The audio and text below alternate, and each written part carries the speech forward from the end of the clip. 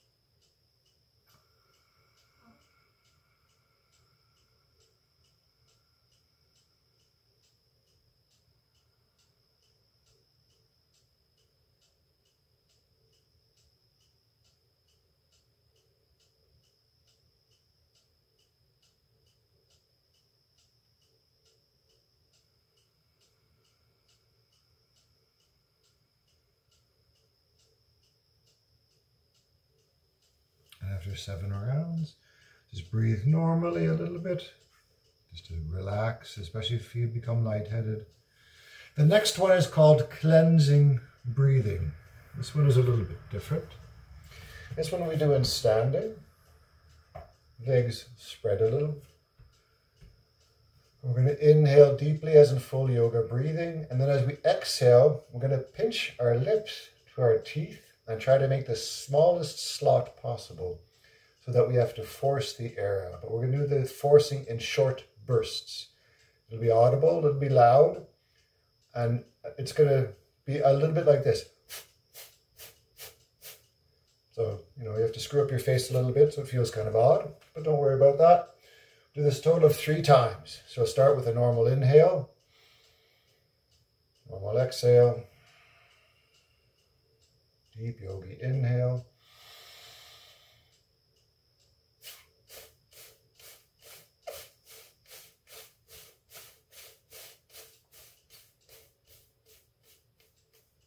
until everything is out.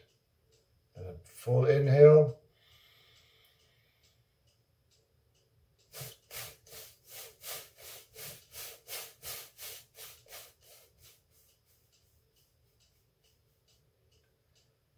And full inhale.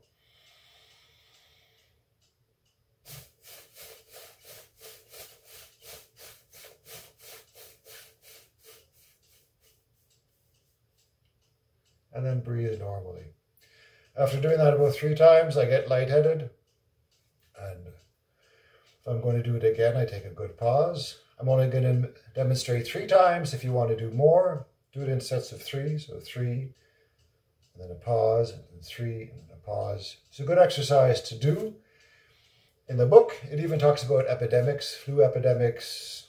I'm only going to recite what it says in the book. It says that's a very efficient way to rid yourself of flu, to keep the lungs strong. So take that as you may. The next one is called nerve strengthening breathing. We do that in standing. I'll just demonstrate it once and then we can do it. Again, we do it 3 times. I'm going to inhale, raise the arms, palms up to shoulder height. We're going to hold our breath, make fists, pull them back quickly. And then, as if we're resisting against something, we're going to slowly extend our arms again. Pull them back. Slowly extend. Pull back. 3rd time. Slowly extend. Only then do we exhale. As we exhale, we round down. Come close to the floor. And then we inhale, stand up, palms up, and we start the cycle again. And we do that entire thing again 3 times. So now let's start it for real. Starting standing, again, normal inhale, normal exhale, just to calm things down. And then inhale deeply. Hold the breath.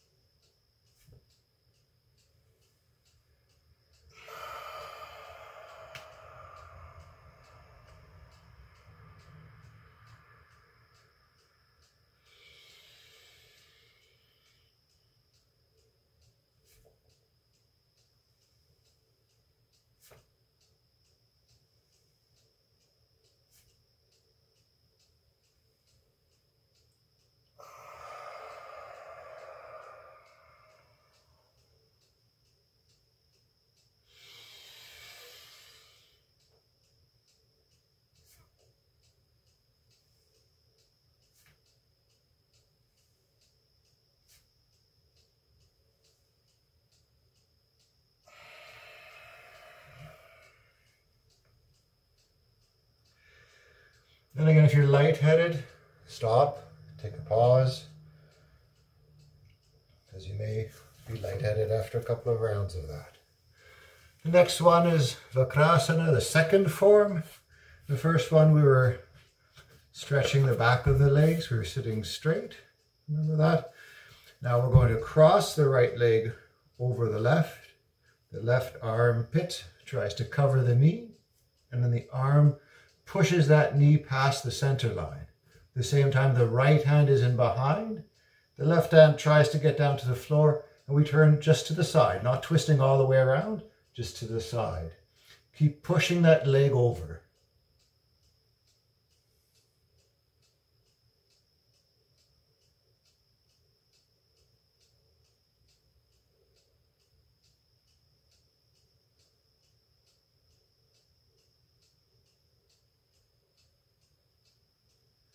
Release. Gentle counter twist. And extend the right leg. Take the left one back, put it over. And again, if over doesn't work, you can do this just as well with the foot staying on that side. How do you know if you can put your leg over? If the foot goes over and both sit bones are still on the ground, then you're fine doing it this way. If to do this, you've got to lift one sit bone off the ground, keep the foot on the inside. Then right armpit covers the left knee, Hand wants to get to the floor. Left hand in behind, turn to the side. Keep pushing that knee across the midline.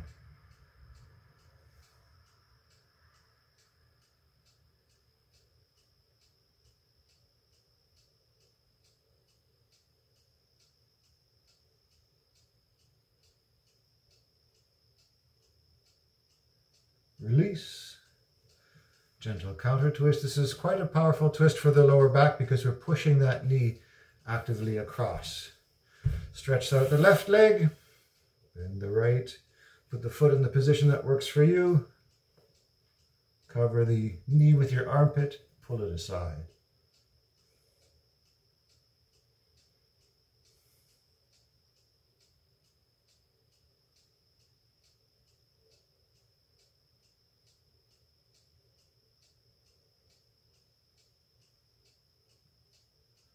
Release, slight counter twist.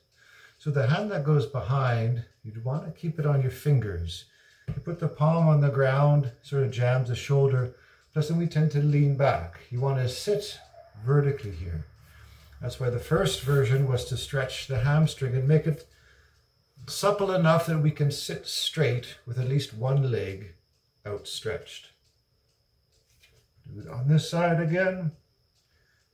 Left hand on the fingertips. Pull the knee across, sit tall, look to the side.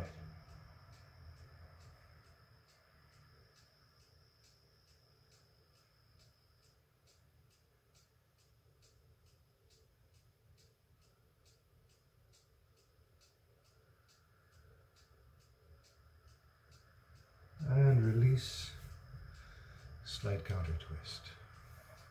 Now the next exercise is again a breathing exercise. And this is the one why it said you got to this video on YouTube that you should have an empty stomach. Empty stomach means you could have a cup of coffee or you could have had a meal 3 or 4 hours before.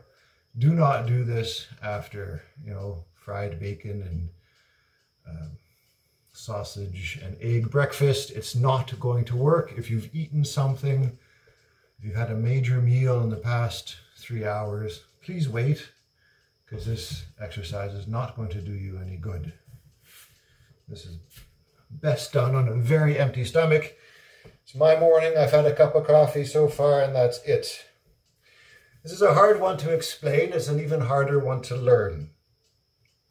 We're separating muscles that normally work together, muscles in the stomach, so muscles of contraction and muscles of breathing. This is why it's very hard to do this exercise without inhaling. You'll try it a few times and you'll probably see what I mean. I'm going to demonstrate again. Normal inhale, normal exhale. I'm going to inhale then as my hands come to my knees, slight bend, slight rounding of my back. And I'm going to fully exhale. So I've exhaled till my belly is now all the way back to my spine.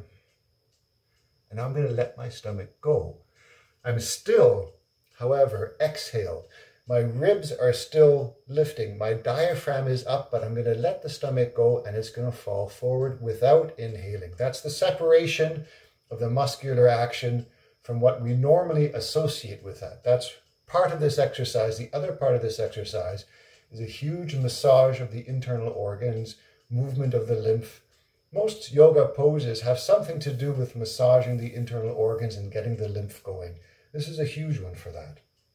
So again, I'll demonstrate one more time and then we're going to do it 3 times.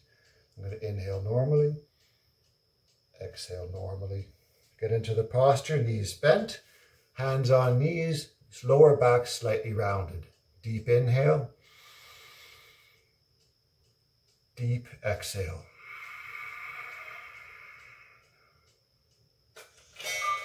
Now hold it and let the belly go.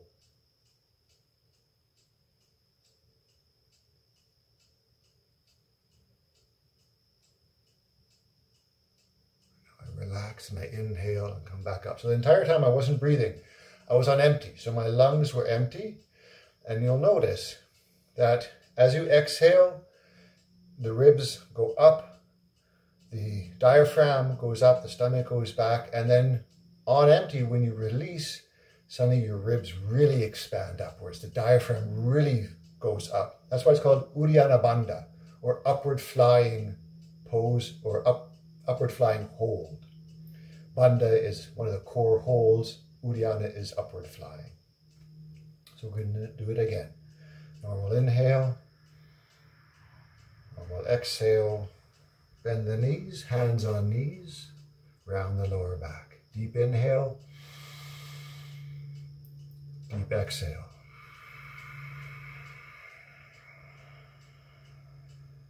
And now let it go.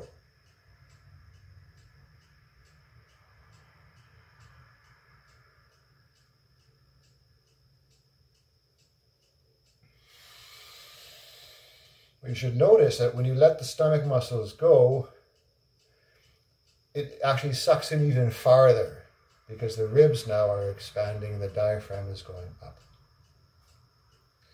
Anyway, if this isn't working, you can go and watch somebody else's video, see if they explain it better. Some people take off their shirts. They've got better bodies than I do. So I'm not going to take off my shirt and demonstrate. Anyway, inhale again. Exhale. Yeah, I know. Yoga people are not supposed to be eating. Hands on knees. Round your lower back. Deep inhale. Exhale.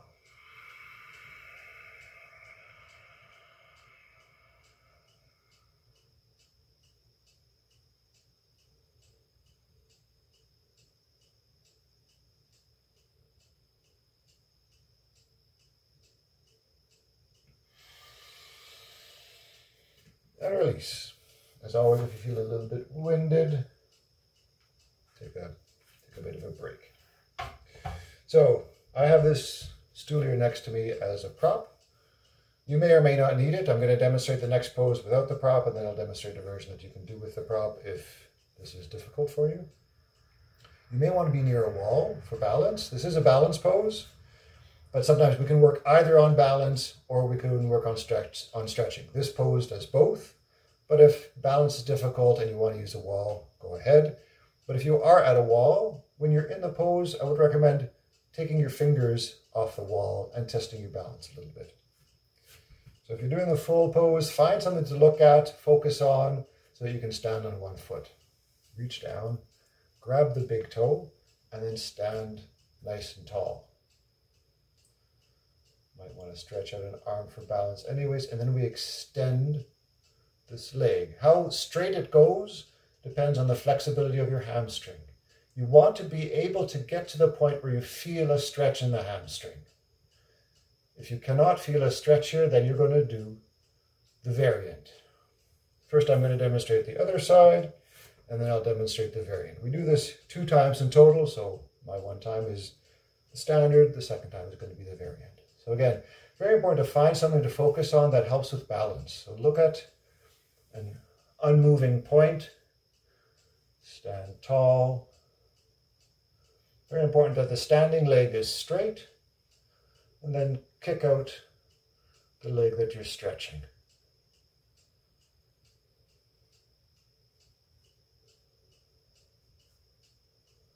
Try to bring the hip back a little,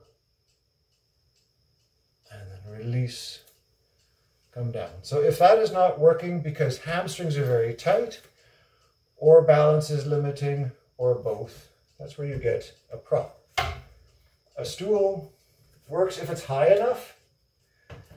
My kitchen counter works very nicely because we've got a bar set up next to it, so it's even higher than that. But I'm not going to move the camera over. I'm just going to demonstrate here. I've got that on there to make it a little bit higher. But this process is the same.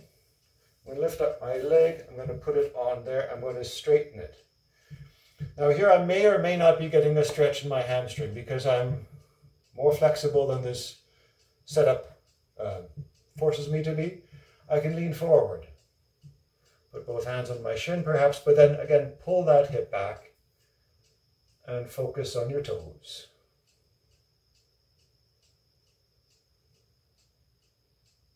Standing leg is nice and straight. The balance is lost here, that's okay. We'll have other poses in other weeks for balance, or what you can always do because you've got flexibility of time, is just do this for your balance. Stand nice and tall, and then put your leg on your stool or on your bar or whatever is available. So we do this pose twice each side.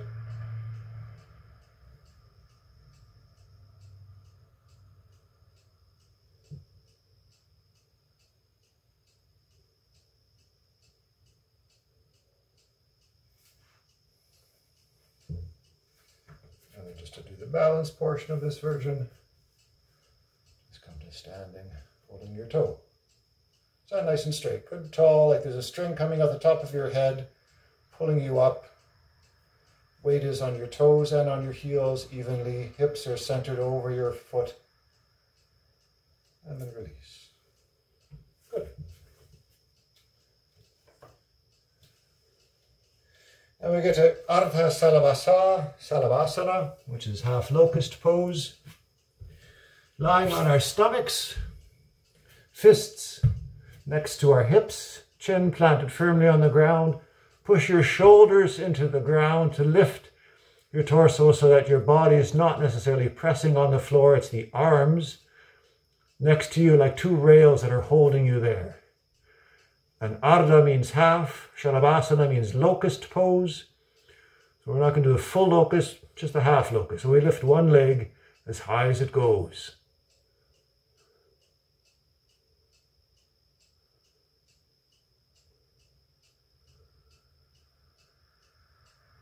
Put it down, lift the opposite leg,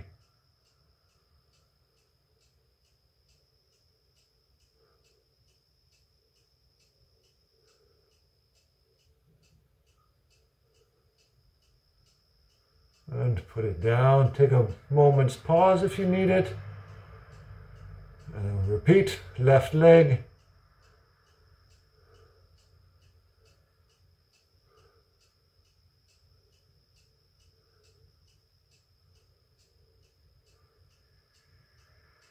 put it down, right leg,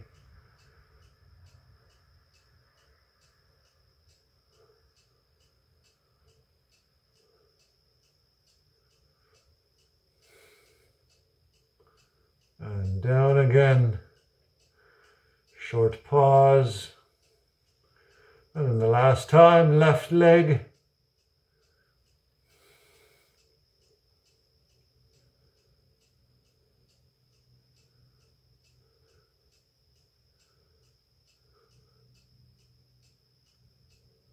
put it down, right leg,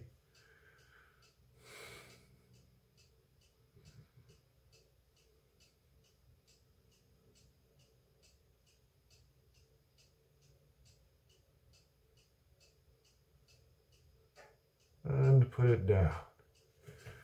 Now if your lower back has been made sore by that, slide to a child's pose briefly.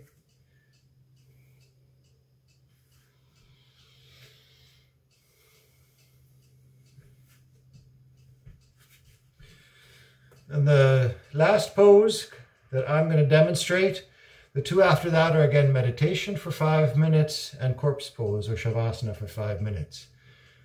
I'm obviously not going to demonstrate those because it's just one is sitting in silence for 5 minutes, the other one is lying down in silence for 5 minutes.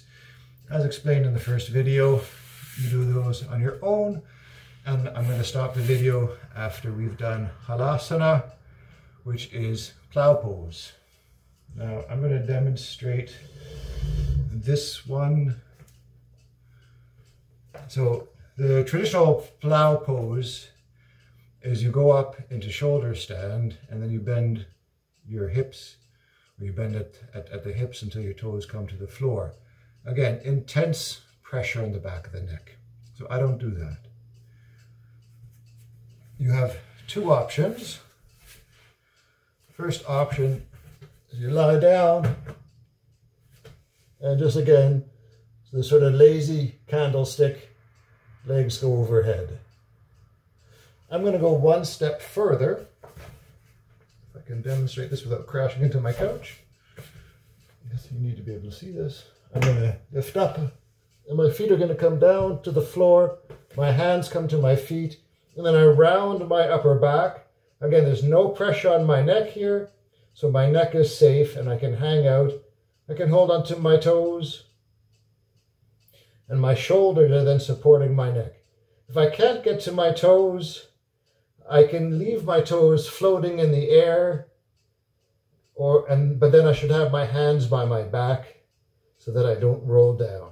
I'm going to stay here for a few moments.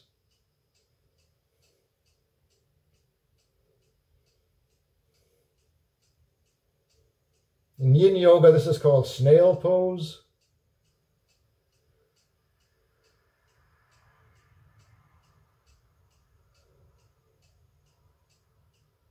And this, I find at least, is a lot safer for the neck than is the traditional pretty severe plow pose.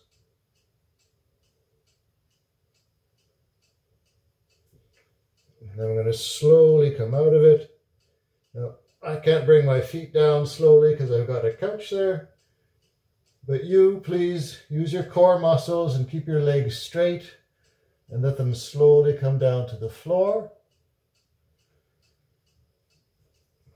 And then squeeze your knees in. And then we do it one more time.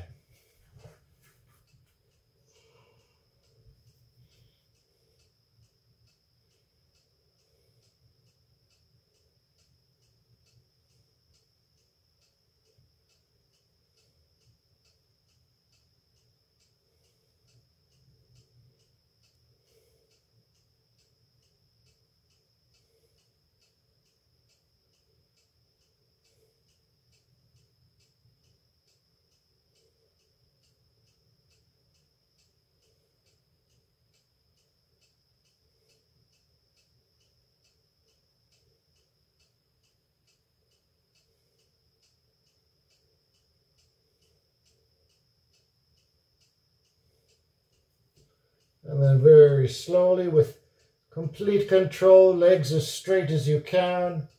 Try not to let your lower back pop up as your feet come down to the floor. And then squeezing your knees.